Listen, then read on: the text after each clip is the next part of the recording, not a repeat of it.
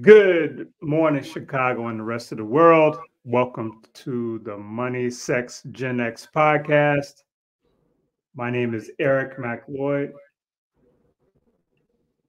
Hold on. Hold on. All right. Hello?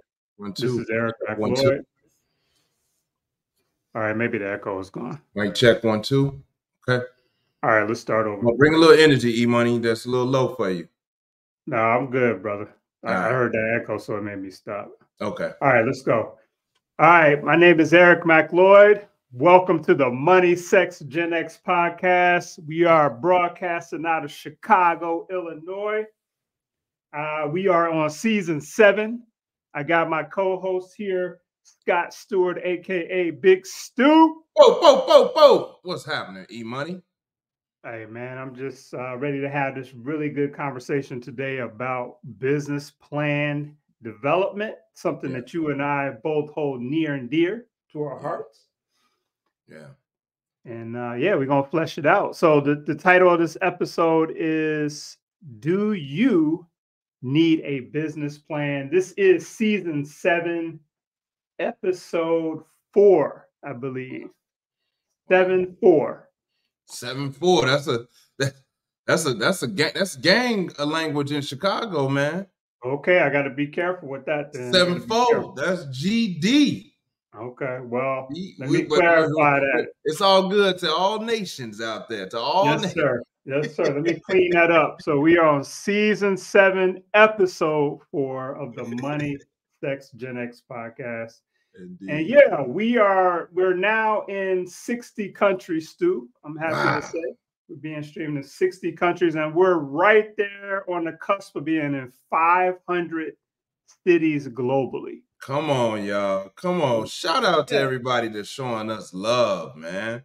Yeah, we appreciate it. And it's really nice to have our voice out there on these different topics. So let's jump into today's topic. And we always like to talk about why the topic is important to us. And I'll just start off by saying 1 in 5 businesses fail in the first year.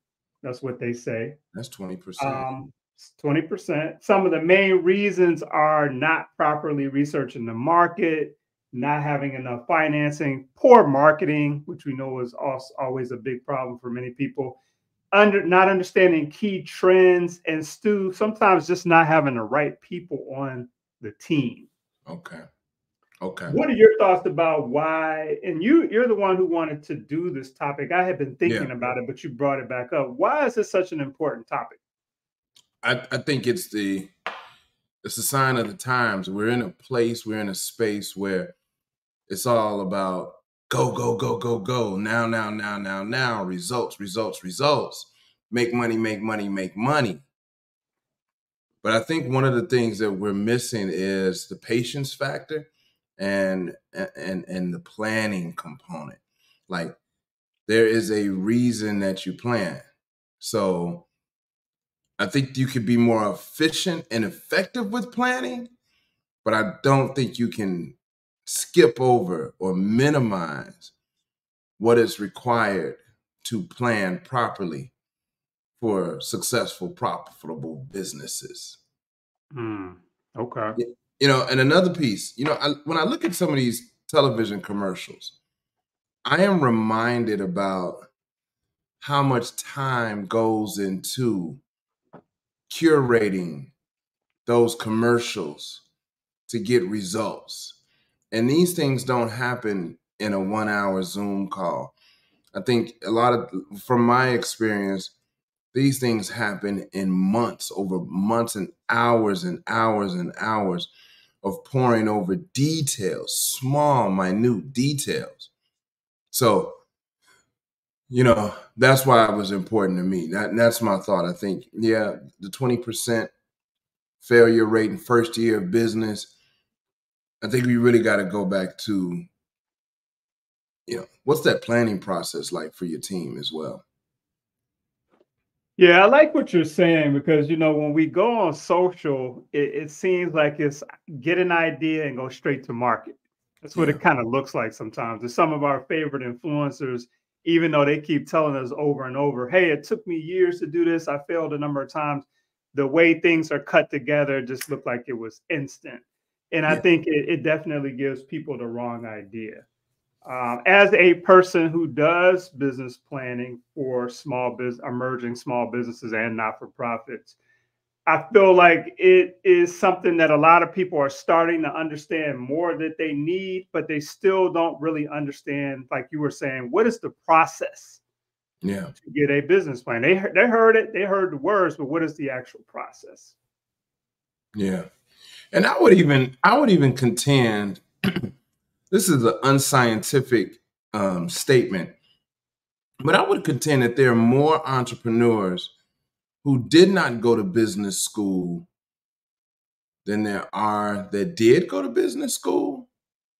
And I'm saying that the going to business school or going to get taking a business class, a certification class, just a course, gives you some in-depth knowledge and science behind why people do what they do in business. And if you don't have that foundation, then you might be a little bit, you might be off a little bit in your expectations of what it was required to accomplish business success. Okay. Yeah. So you're saying that most people don't have an MBA that attempt to start a business, and they don't really, a lot of times, don't have any sort of set foundation to build from to start that business. That's my assertion. I haven't done any research. I don't know statistically, but that's what I'm led to believe. That's especially when you think about, and we talked about this in a previous episode, that, and this is a hard stat to fathom, that 99.9% of all businesses in the United States are small businesses. 99.9% of all businesses in the United States are small businesses. Now, and that's according to the SBA. Now, the SBA also has different definitions of what they consider a small business. In some industries, if you're doing $10 million or less, you're a small business. In other industries, if you're doing $100 million or less, you're a small business. If you have 100 employees or less in some industries, the SBA considers you a small business. And others, if you have 500 employees or less, you're considered a small business. So if you got to keep that in mind, that's the definition, according to the Small Business Administration of the SBA, of a small business. So as we look in our neighborhoods, I don't care where you live, and you look at the businesses in your neighborhood, 99.9% of all of those businesses are small businesses. So that's how I get to the assumption that I would bet that a majority of the businesses, the entrepreneurs that are starting businesses, I would bet that most of them don't have a formal education in business school. So they are missing those foundational principles when starting a business. Yeah, that's the interesting take. Let's grapple with that a little bit. So I would assert that they don't need to go to business school. I actually think going to business school is more harmful than helpful when starting a business. I really believe that, because typically when you go to business school, you are, and no knock against business schools. I mean, we both have been there. We both have been there. The one I went to is number 2 right now. It's really good, but it wasn't designed for you to start a business. It was designed for you to insert yourself into a large corporation 9 times out of 10. And I just think that's what they're for. the other thing, you made another point, and that's just my viewpoint. I could be wrong, but I haven't seen where people who went to business school have really that much of an advantage. They usually have to go get a coach or some other type of educational journey to get prepared properly. Yes. The other thing is, I'll say, and I like what you said earlier, and I wanted to add on to this, is I do think people have the knowledge they need to start the business, depending, like, if you're leaning on what your expertise is, you have the knowledge, and the business plan will just help you to organize some of what you already know. Just think about it. The business plan is really designed to start with, what problem are you solving? And I've worked with hundreds of entrepreneurs. Usually they're solving a problem that's based on their expertise, something that they went to school for, something that they worked in a corporation for many years. And so they got this knowledge base. They might be a psychiatrist and they're like, I want to open my own firm. They may be an engineer. Now they want to start their own thing. They're an attorney. They want to go and hang their own shingle. And so they already know the problem and how to solve it, but they just need an organized way to do it. What are your thoughts on that? Yeah, I think you're right. Here's the even stronger pain point that I believe lends to this conversation is that people articulating that why seems to be a really big challenge for entrepreneurs. Taking the idea out of their head and putting it into some sort of roadmap, or formal term, business plan, so they can be clear about what it is that they're doing, right? So that's one. I think people have a hard, like if you say, well, why are you starting this business? I think people sometimes have a hard time in putting their why into the appropriate business language, right?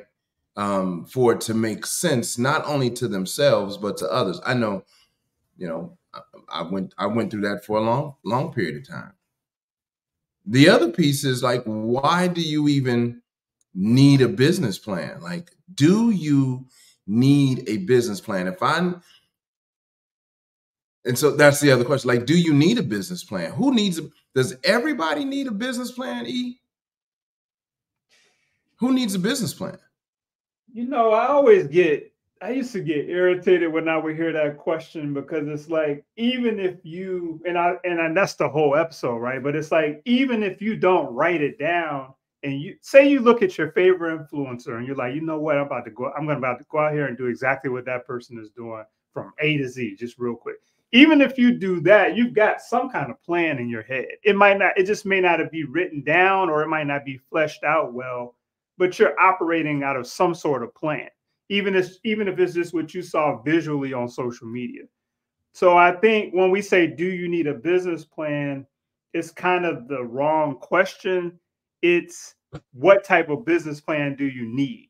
I would love somebody to come on here and debate us about this, but I don't think there's ever been an entrepreneur that started a business without some sort of plan. Now, whether it was good, bad, or ugly, whatever, still they had some kind of scheme that they were going to use to create this business. I had a conversation with a gentleman just 2 days ago who, pretty much said that they have a colleague, they know someone who runs a $4 million operation with no business plan. And I made that same rebuttal that you made, that I believe, I find it hard pressed that they don't have some sort of written idea of what it is that they're doing. At $4 million, I just believed, and I could be wrong, that they have some semblance of a plan, which led to which led to another point about, yeah, you don't need a plan, but what you do need is an operational strategy, a way to operate or execute or implement the plan. So I like what you just said, though. It's like, what type of plan do you need? And I brought up this question, like, do you need a traditional standard business plan with an executive summary and statement of the problem, statement of the solution, market analysis, SWOT analysis, go-to-market strategy, financial projections, which is a big one. Do you need 3-year, 1-year, 3-year, 5-year, 7-year financial projections in that plan? And so my argument, of course, is obviously, and you probably have this, I may be jumping the gun a little bit.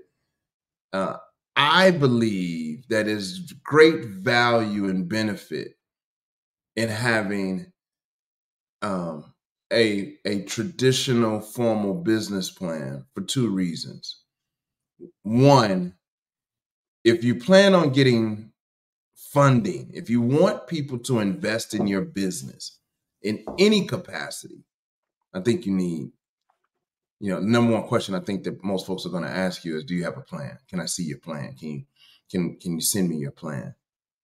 The other piece is, even if you have no idea, no plan of getting funded, I believe that at least you need some sort of treasure map, roadmap for what it is that you just want to do. Now, maybe you don't need the executive summary. Maybe you don't need 7-year, 5-year sales projections. Maybe you don't even need a SWOT analysis. But I think you do need at least the skeletons, the core, in a written form. At the very least, E, if something were to happen to you, do you have a document of what you were intending to do so it can continue to live? I might be pushing a little bit, but that's why I'm landing on this issue. I like that. Now you're talking about estate planning type stuff. Yeah, that makes sense. I like everything that you just said, and I think that opens the door for us to define what is a business plan. What is it actually? I think we've talked around it. But hey, if you're just tuning in, this is the Money Sex Gen X podcast. I'm rocking with my main man, Big Stu. We're on season 7. Season 7. Episode 4. And you know what, you all, we're glad that you're still rocking with us. We've shortened up our format a little bit. We're trying to get that same energy, so we're getting it together. But thank you so much for having this conversation with us today about business plan. Stu, they say, and I always like to say business plan is a comprehensive document that outlines your business's objectives, strategies, financial projections, etc., the things that you just talked about. It's a roadmap that guides your business's growth. Yeah. Now, I probably would have disagreed with you that you need a written version of it until you just said, well, hey, what if you pass away? How would the people left behind in your succession, how would they know what you intended if it was all in your head? Oh, yeah. And the answer is they wouldn't know. They would not know. Yeah. So, yeah. Okay. I like that. Now, you and I have worked with a lot of different entrepreneurs on business planning. It's not the core of what we do, but it's, it's a piece of what we do to work with other people. If you were to say, like, you kind of said this, but like, if you were to just pick one section that a person, or one component that a person must have, they might say, Stu, I don't really want to do a whole plan. I just want to do an abbreviated thing. What would you say is a must? Give me like 1 or 2 things that have to be in there. Operational plan. Operational plan. Okay. Forget all the other stuff. Forget the executive summary. Forget the research. How you going to operate this thing? And this is actually what I teach when I'm teaching entrepreneurship. As a matter of fact, as contradictory as this statement is about to be, when I'm teaching entrepreneurship, I don't even teach the business plan first. You know what I teach first, E? What's up? Get your first customer. Show me how you operate. What is your plan to get your first dollar? Okay. Show me that. Give me that first. Before we even get to the plan, can you get $1 for this offering of yours? And then from there, we determine if it's even viable to do a business plan. Okay. And I also believe that from that first activity, it will help create the plan. And it's an oxymoron, because ultimately what I'm saying is, forget about the plan, let's run the business. Right. But I'm also I'm thinking that, you know, if you can't figure out how to operate this thing, the plan won't matter. If you can't figure out how to get $1 out of a customer, how to sell, what you would say, how you would deliver, what your packaging looks like, where do you go to source this thing, what's the cost, what is your price? If you can't do it one time, the business plan ain't gonna help you. So it's the operational plan for me. Y'all hear that? This is coming from a stone cold entrepreneur, serial entrepreneur, by the way. And we're going to get into one of his businesses that is extremely relevant here in a few minutes. But I wanted to weigh in on that. I like that. That makes sense to me. And then for me, I would say, what if you had to just choose one thing? I would say the market research. Now, I got a very different view of market research. We view it as being all, you know, running a bunch of reports and all that. But really what it is you saying, you know what? I want to solve this problem for X group of people. I'm going to go to them and ask them how they want the problem solved. And do they actually want this problem solved? Right? So say I'm developing a new blazer for men that are 6'6" in height or taller, right?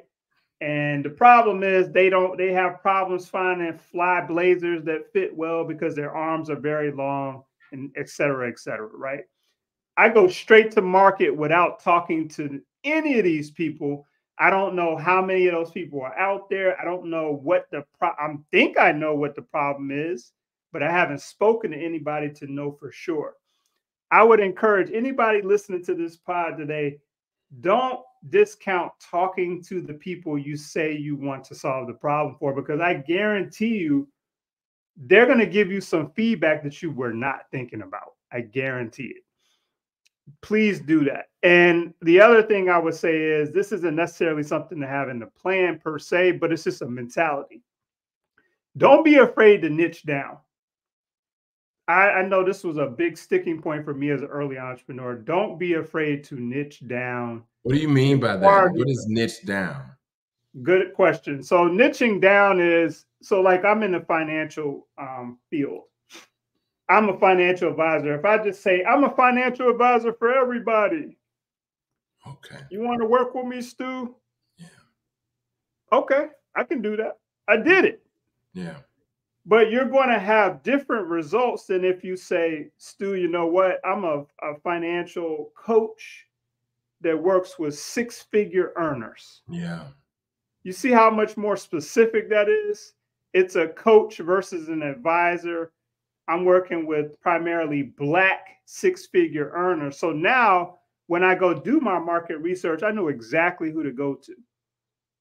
If you're not in that bucket of people, there's no point in me talking to you if that's who I'm doing the business for. And then I'm going to get feedback directly from that group of people, and that informs how I do my marketing.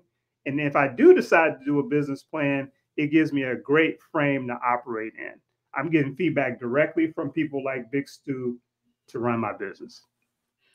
Hey, you all are hearing from someone who has helped people go from idea to millions of dollars, time and time again.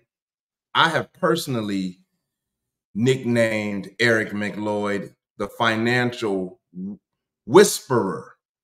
This guy is a genius when it comes to how you engage with money and attract it to your business. So listen, to this financial guru. He knows what he's talking about.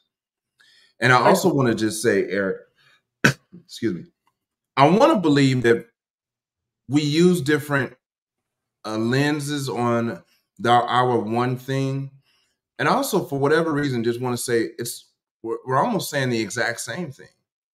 Because to me, going out and getting that first dollar is your research. You got to figure out who's willing to buy. I like your approach with like figuring out how they want the solution delivered to them. Steve Jobs keeps coming to mind when I think about that, because a lot of times I do believe that consumers don't really know the answer to that question. And that was Steve Jobs' approach when he created the iPod.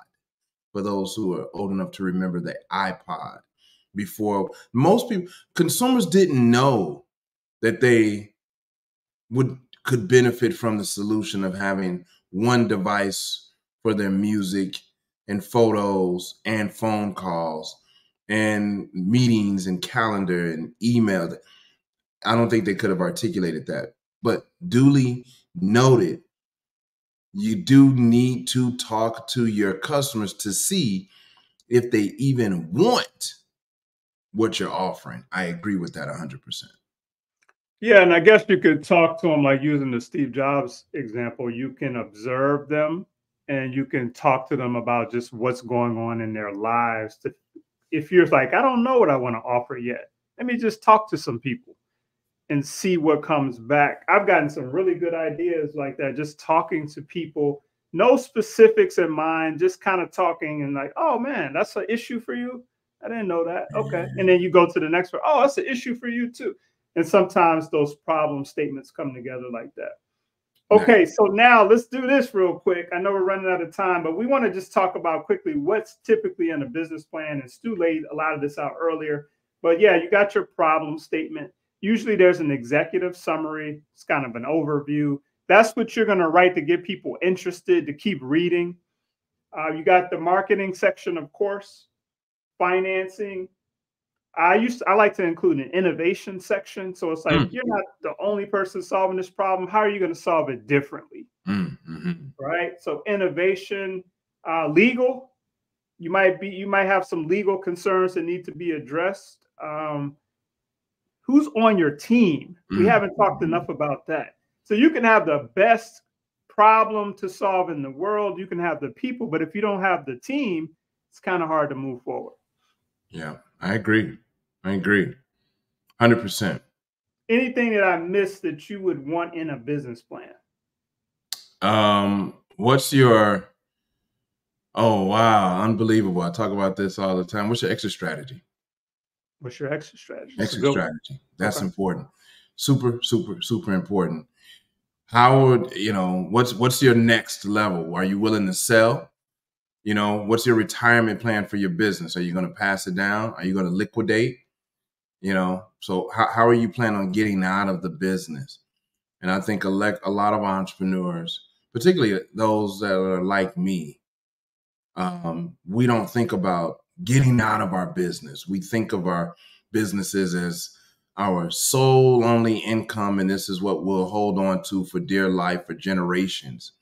And even if you're thinking about holding on to it for generations, that's an exit strategy. You got to be able to pass it down. You use the term succession plan.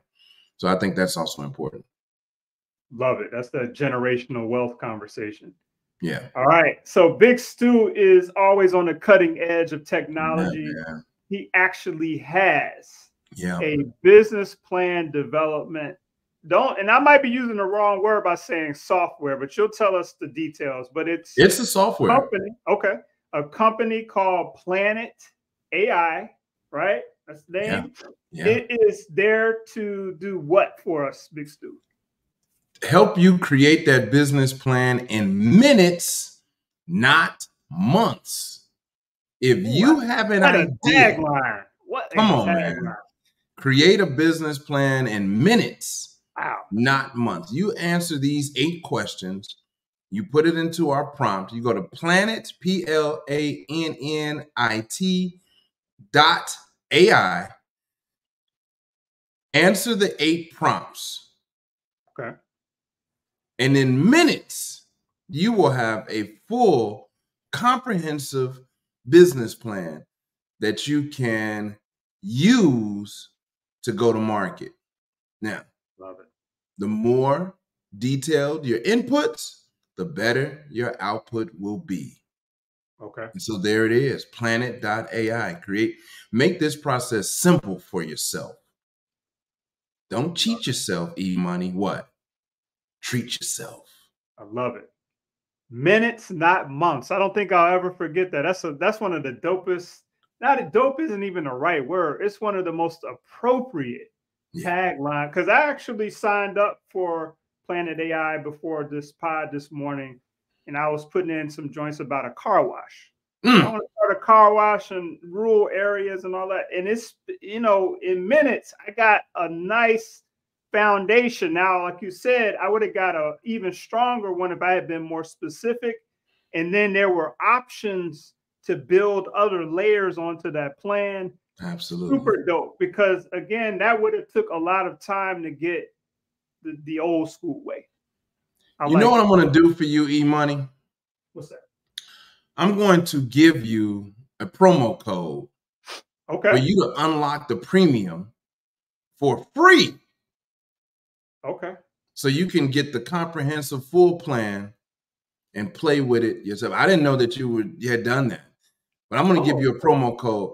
And for the first 5 people that respond, get started in our comments. Get started. I'm going to give them a discount code. Okay. For the software. Very gracious of you, brother, but I actually have an ask from you that's a little bigger than that. Come on, let's go. Let's bring it on. Let's do it. I appreciate that. But what I want to do, I want to be an affiliate. Oh. I want to be an affiliate. Look at this, y'all. This is happening in real time. For a software like this, I want to help introduce this into the marketplace. Wow. Can we do that? Absolutely, we can, E-Money. I love it. Yeah, I'm in there. I'm like, wait a minute, I want to be associated. I want to be part of this. So yeah, okay, I appreciate that. I would like to be an affiliate. That way I can offer it to people who come to me. I have people who come to me. Sometimes people don't have the time to do the old school way, or they don't want to, or they can't, or whatever. This is a great solution. But even if we do it the old school way, this is a great way to get a foundation faster. Absolutely. So yeah, I love that. Absolutely. I appreciate that. All right, Great sir. job. So Thank you, sir. So planetai.com, right? Planet.ai. Planet.ai. That's it. PLANNIT. PLANNIT.ai. Gotcha. And I saw you all have an IG channel already. IG, you're on IG. What Planet other AI.